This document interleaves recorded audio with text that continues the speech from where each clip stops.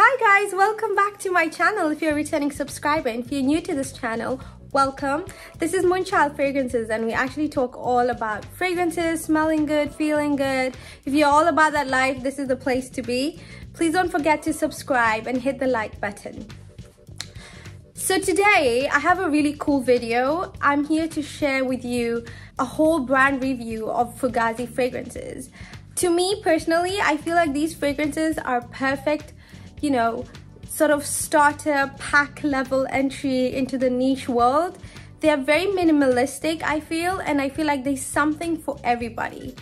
Personally, I would say these fragrances are more masculine leaning, as much as I don't like generalizing fragrances in that, because there's something for everybody. I would wear a few from here, but it's more of like a masculine sort of quick, easy reach compared to a woman. So I'm going to share with you all the 9 fragrances, and in the end I'm going to tell you what my top fragrances are. So if you're interested, keep on watching. First one that I have is Angel Dust, and this is a very fresh citrusy musk fragrance. I feel like this, when you put it on your skin, it almost feels like a second skin. It's almost like a molecular fragrance. And what stands out to me is there's a slight touch of some woodiness. I would literally put this on as an everyday to-day fragrance. Like, I personally love this. I could wear this in summer, or if I'm going to work and I really don't want to offend anyone. It's a very inoffensive fragrance. Key players in this are like a white amber with cashmere and some white woods and a bit of musk. That's what I get. Everything feels very white. Like, I don't know how to explain this, but very transparent, and I think it's perfectly encapsulated in this sort of bottle. So the next one that I have is Workaholic. And Workaholic to me is a very cool fragrance because it's got these touches of coffee. Coffee is the dominant player, and I think it's very realistic coffee. Like, when you just open the coffee pot, the first whiff you get, that's what I get. This is like a very natural, real coffee. And it's got ounces of rose and I think some musk and vanilla. When you spray this on, you actually get a very, very realistic coffee, and then it suddenly dries down to a rose that you start appreciating after a while. It's very comforting, and I think it's lovely for the evenings, or I would literally think it's an easy reach during the cooler winter months. Next one I have is Sugar Daddy. First of all, the names of these fragrances are just so cool and interesting. I think they just make me smile. Sugar Daddy is like this tangerine that has touches of nutmeg and cloves with a bit of jasmine. And I think if it smells really interesting, and when you put this on, it kind of reminds me of a Middle Eastern dessert, because Middle Eastern desserts are very rich in spices, and it's got a touch of some vanilla. I personally think this is a masculine leaning fragrance. I wouldn't reach out for this much, but I think if I was a dude, I'd wear this when I'm just going out meeting my friends, we're going out, we're just hanging out. It's just a no-brainer, sort of just chill out vibe, smell interesting, and feel a bit, you know, cool about it. That's what I think of Sugar Daddy. Right now we have Thirsty. Thirsty is a perfect summer fragrance. Like, I like this. I would wear this a lot, and I think it's very, very interesting. It's pretty interesting because it's got this green apple that comes to mind, and it's got touches of bamboo, some jasmine, neroli, some musk and cedar.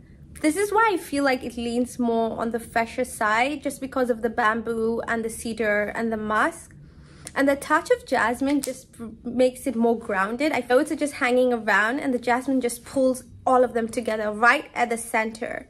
This is so refreshing and so like mass pleasing. Like, this is so nice. Like, I would wear this a lot during summer. It kind of gives me the vibe of Poets of Berlin by Wilhelm Perfumery, but this one has a beautiful different dimension to it. The projection on this one is pretty good as well for a summer scent, which a lot of summer fragrances struggle with, so I really appreciate that. So right now we have Saint Remy. If I tell you guys, I don't know why, the fragrances actually remind me of the juice inside. I just love the colors they've chosen, because when I smell this, it reminds me of rain. You know, when rain hits the earth, it's such a beautiful scent. That's what this literally reminds me of. And it does look like rain if you think about the color of it. Some gray clouds with some, you know, water pouring down from the sky.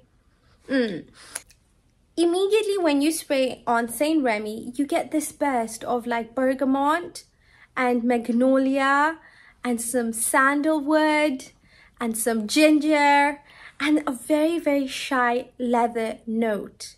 Almost like you can smell each and every note listed, but at the same time, it's so beautifully composed together.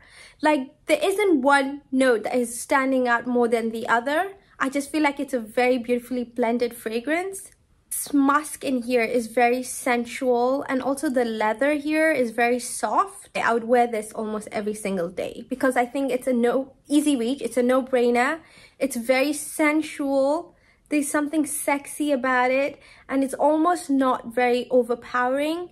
It feels like you just haven't tried too hard. That's what Saint Remy is to me. The next one I have is In Love with the Cocos.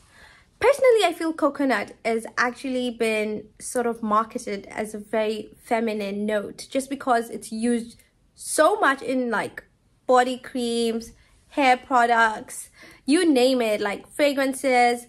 And for a man to sort of pull it off, you know, he needs to find a fragrance that isn't too coconut leaning.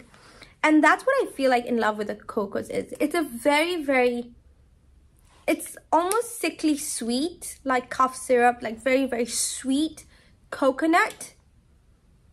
I think when you spray this, you get immediately touches of some lemon with bergamot. And I think the most standing out floral in this is geranium. So if you love geranium, you would really like this fragrance. And then I feel like the coconut isn't the main play in this. I feel like it's just dancing behind these other notes. I would think this is a great like summer fragrance because of the coconut. And if I'm going on vacation and I want to wear something that isn't very pronouncing of the coconut note, but I want the coconut note, that if you layer In Love with the Cocos with Angel Dust or Saint Remy, you'll get a different dimension that you would really enjoy. Next scent that I have is Orange Crush. Orange Crush is what you see, what you get. If you love the note of orange, then this is just perfect for you. I feel like this is I've just sprayed it on a blotter, and it's this realistic orange note with some transparency. So the amber is very transparent in this and very, very mild. And also the woody note in this is also very mild. The prominent note is your orange.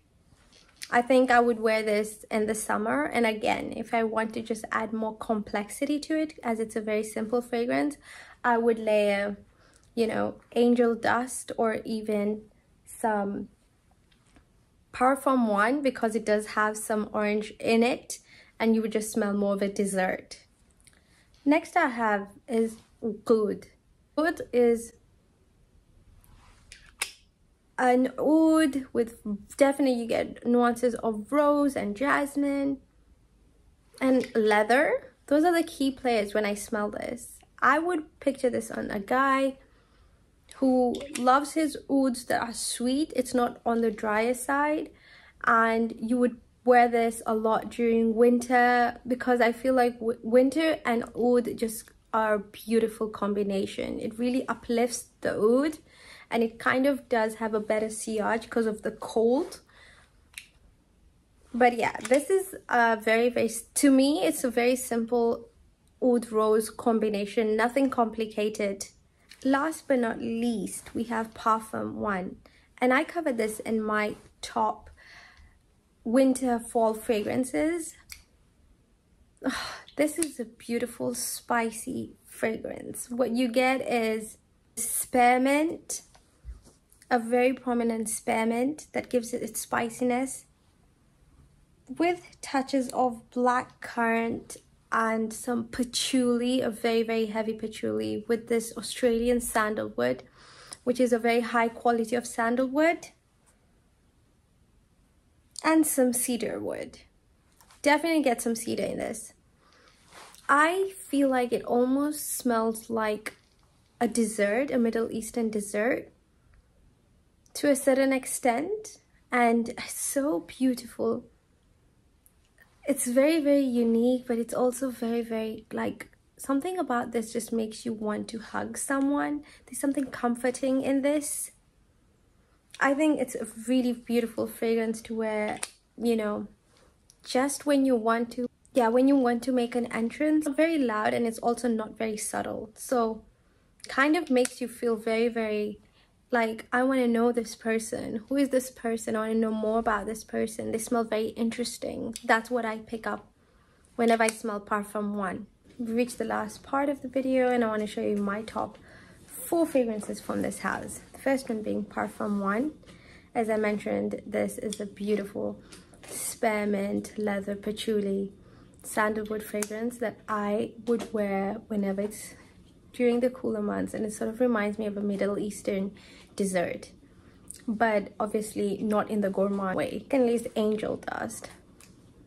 I think this is a beautiful skin scent all year round, and I would love to wear this with any other fragrance. It's so easy to layer this with any fragrance from this house and other houses. Then we have Thirsty. Thirsty is a beautiful bamboo, green apple, jasmine scent. So stunning. I think I would really love to wear this during the summer months, just because it is very unique in its sense. I barely come around fragrances that carry the bamboo note, and it gives you this succulency and transparency as well, but a bit of freshness. And last but not least, Saint Remy. Such a unique fragrance. It's a very woody sort of rain reminiscence fragrance with touches of sandalwood and very clean, mild leather. Love this one. Please let me know if you've tried any of these fragrances and what are your thoughts on this, or if you're willing to try any. I'm more than happy to help. So yes guys, I hope you enjoyed watching my video. I can't wait to see you on the next one.